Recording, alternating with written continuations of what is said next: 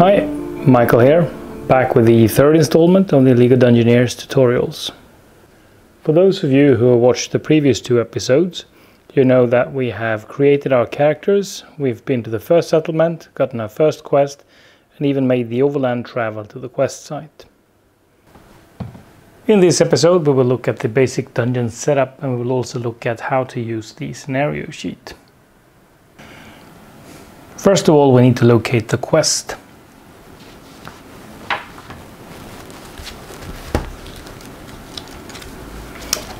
In this case, we were going to play the Lost Prayer.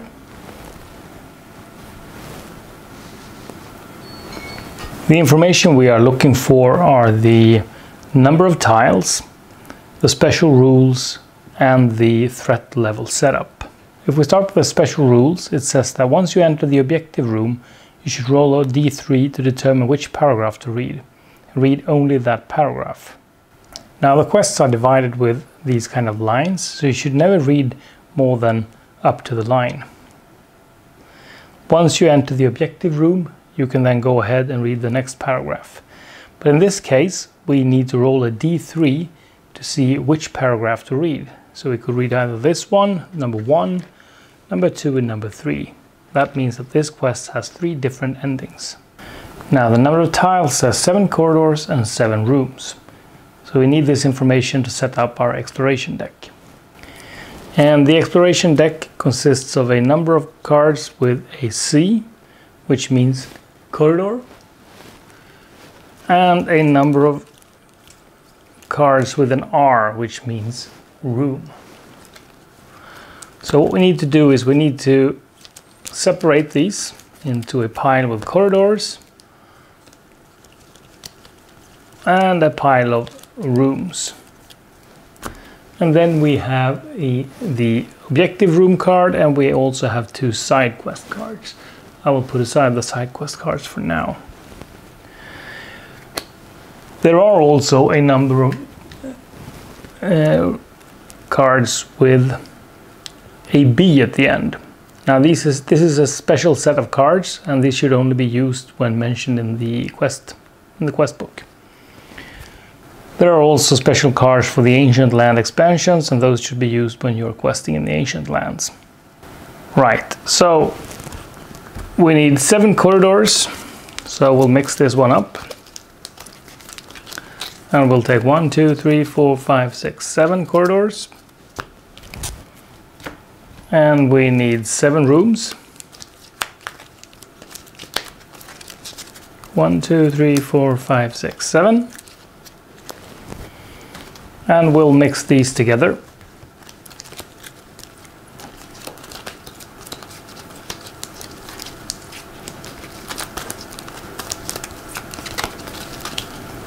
Like so. And then we divide it in half. 1, 2, 3, 4, 5, 6, 7. So this is the first part of the dungeon, and this is the second part. We take the objective room and we place it in the second part. And we give it a good shuffle, like so. And those of you who have played the original Warhammer Quest, you will recognize this. This is nothing new. And then you take the second half, you put it in the bottom, like so. And then you have your exploration deck ready to go questing. So what we're looking for when questing is, of course, the objective room card. Then we had a table for the encounters. So let's roll to see what we encounter. 6. In a D3, that's undead. Alright, so we will be facing the undead. And then we have the threat level. And in this case, it's not a fixed number, but rather a D6. So the starting threat level will be 4, which also in this case will be the minimum threat level of the quest.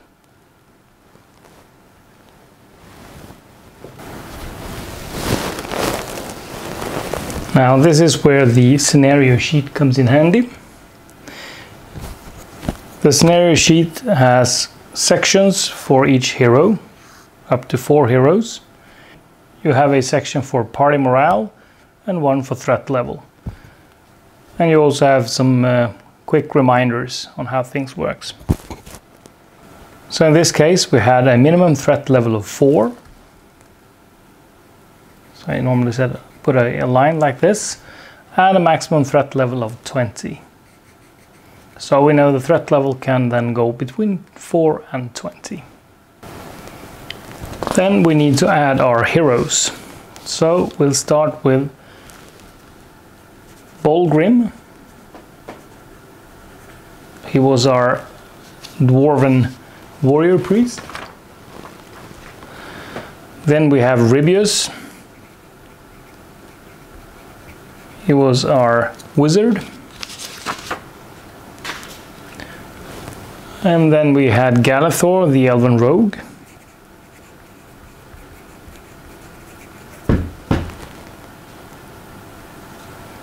And finally we have Milray, the alchemist.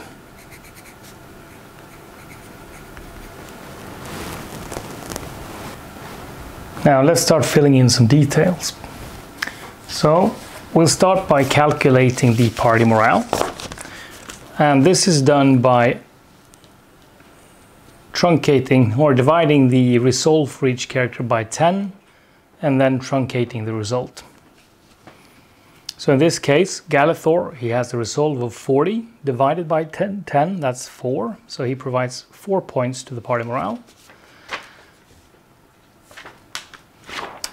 And then we have Ribius, he's got 38 resolve. That means he will, divided by 10, that's 3.8, and then truncated, so it's 3. So he provides 3 points. So now we have 7 points.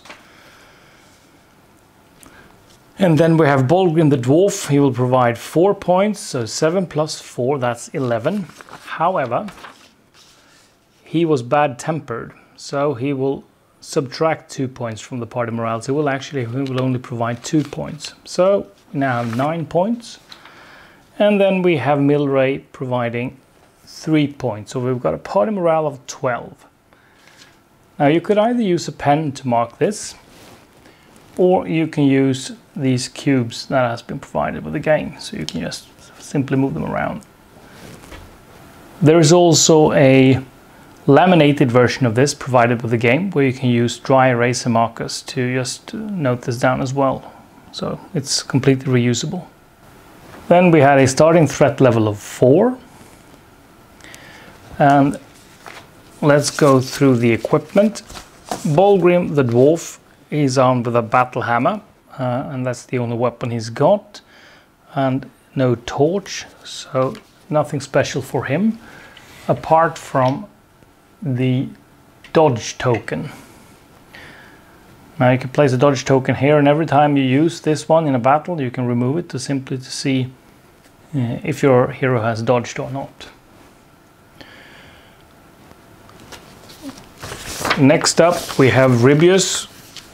Now he's got a staff and a torch, so let's give him the torch. And dodge token. Then we have Galithor, also armed with a rapier and a torch,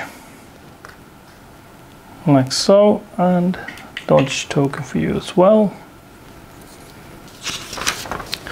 And Milray, armed with a short sword and no torch. Now there is a spot here for weapon.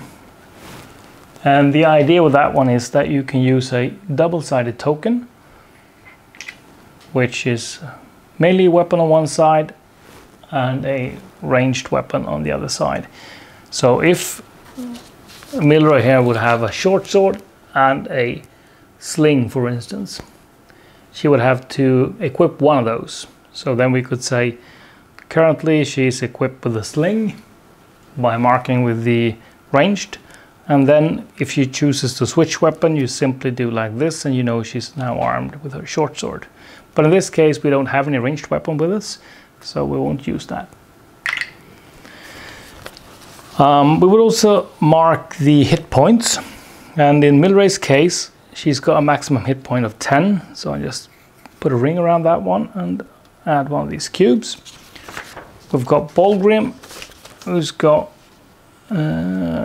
10 points as well.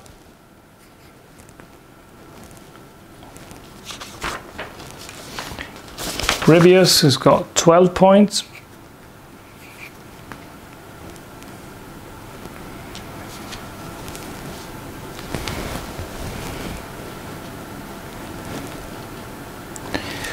And last but not least, we've got Galithor, who's got 10 points as well.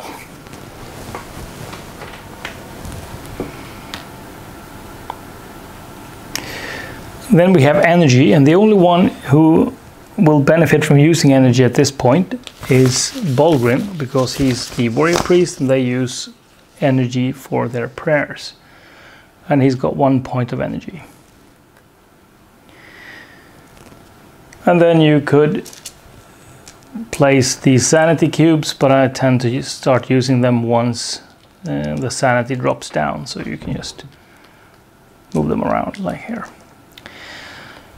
So that one is done. Then it's time to set up the dungeon. And setting up the dungeon is pretty simple. You just take the start tile, like so. You take a door, and you take your 4 characters and decide your marching order. In this case, I go for the wizard at the back, and let's place the warrior priest in front, together with the rogue, I think, and then Milray at the end. And then we take the exploration cards and we place them here. And at this point, we are ready to start playing. And now once you open the door to explore the dungeon, you simply flip the topmost card. And in this case, revealing a monster den. And then you can use the number in the top left corner to identify the tile that you need. And you should also read this one saying that there should be 2 doors in this room. So you locate the tile. You can place it any way you see fit, just to make room on the table. And you remove the closed door and replace it with an open door. And it said 2 doors. So we place a second door somewhere where we see fit, maybe there. The mechanics behind opening the doors will be handled in a separate tutorial. Now once you've done this, you place the remaining cards behind the next door and you read the instruction regarding the room. In some cases, it might say 3 or even 4 doors. So let's pretend it said 3 doors, and we'll place a 3rd door in the room. Then we need to divide the pile of cards, and this is done by dealing from the bottom.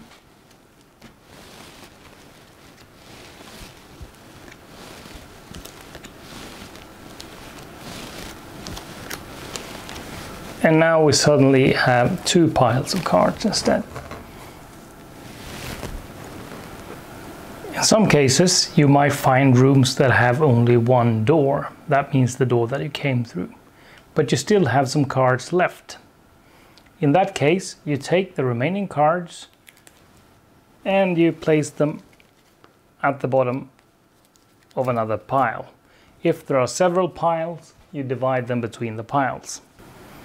If this would have been the only pile and you end up in a dead end like this, then you're allowed to place a hidden door in any room that you see fit. In some cases, you might also end up in a room that has more doors than you have cards left.